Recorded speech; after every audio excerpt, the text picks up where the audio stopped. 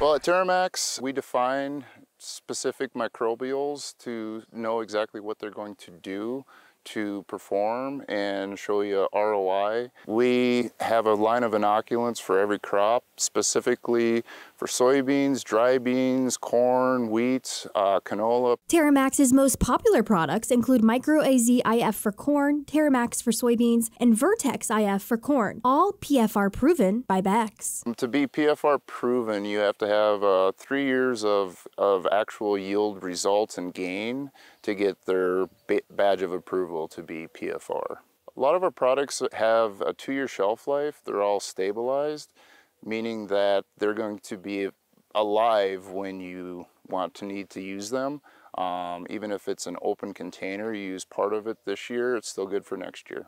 TerraMax's products speak for themselves when it comes to performing well out in the fields.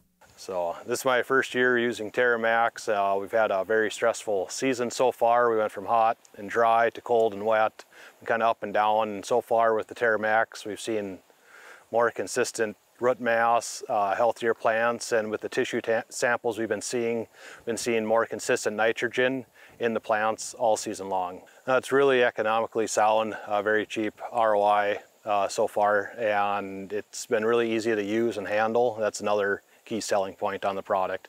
TerraMax has some pretty exciting things on the horizon.